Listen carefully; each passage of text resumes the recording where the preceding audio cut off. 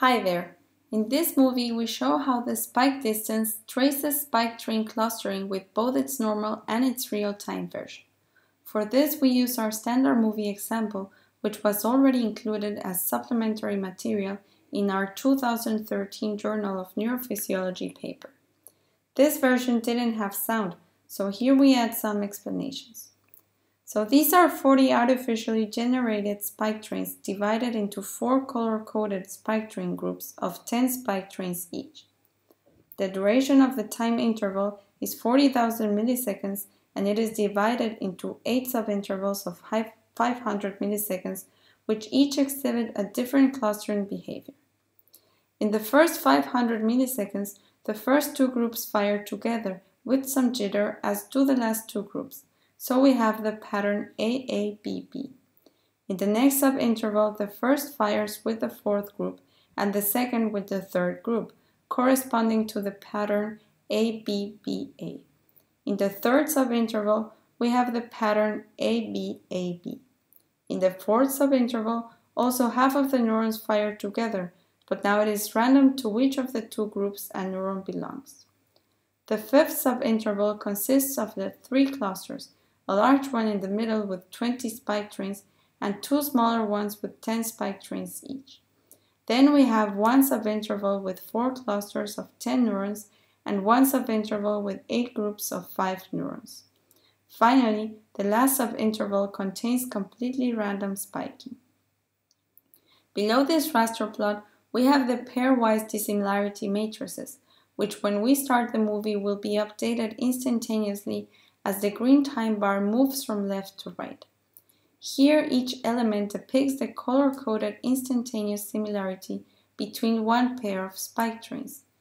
Note that all of these are measures of dissimilarity, so low values in blue correspond to very high similarity. On the left, we have the regular spike distance, which takes into account both past and future. The next matrix depicts the real-time spike distance, which relies on past information only and can thus be applied while data is recorded. Both of these matrices have 40 by 40 elements, one for each pair of spike trains. On the right, we have the two 4 by 4 group versions of these matrices. Here each element depicts the average dissimilarity between spike trains from 2 different spike train groups. They are simply obtained by averaging over the respective submatrix of the full 40 by 40 matrix.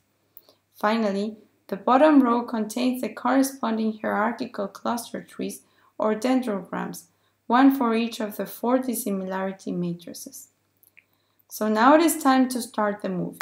The 2 clusters AA and BB in the first subinterval are reflected by 2 block matrices containing 2 spike train groups each and correspondingly 2 clusters in the dendrogram. The transition from the first to the second subinterval is a very good moment to pause the film in order to demonstrate the difference between the regular and the real-time spike distance. The real-time spike distance sees only the past and thus still reflects the 2 clusters, whereas the regular spike distance, which sees both past and future, superimposes the different cluster behaviors of the 2 subintervals. Since each spike train group is distinct from any other spike train group in either of the 2 subintervals, the 4 groups can clearly be distinguished.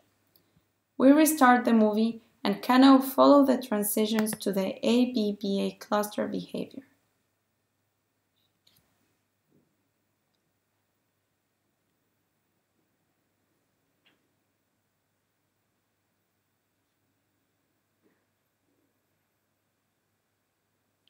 Followed by the chess pattern of ABAB.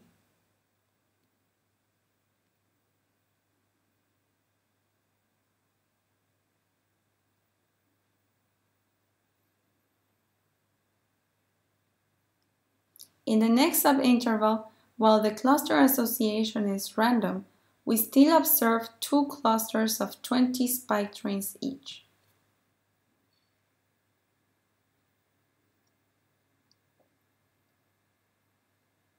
Then we have 3 clusters,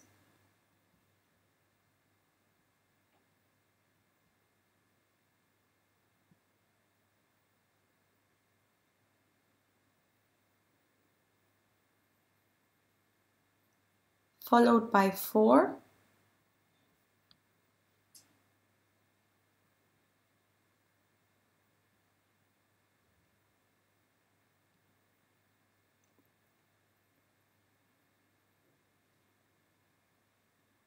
and 8.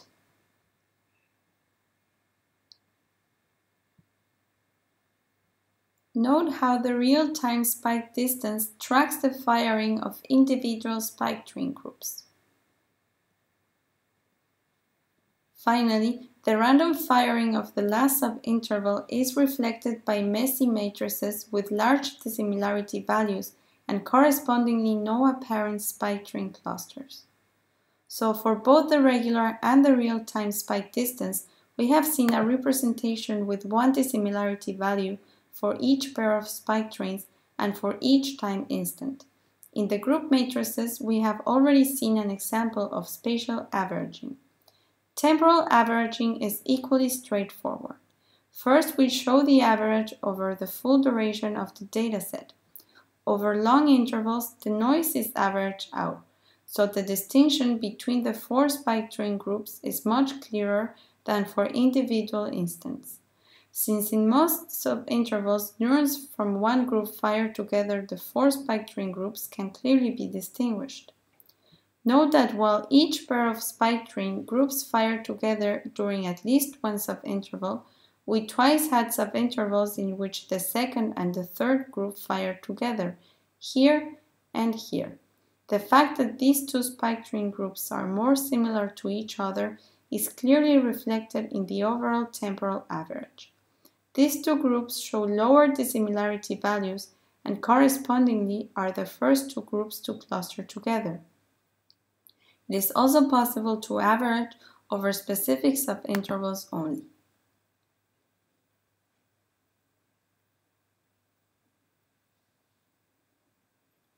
Of course, we can combine 2 subintervals.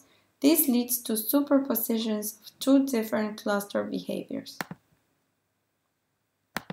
The 2 subintervals do not have to be consecutive. Here we have 4 non-consecutive subintervals, and once more, the average over the full interval. Finally, here are examples in which the average is performed over individual time instants.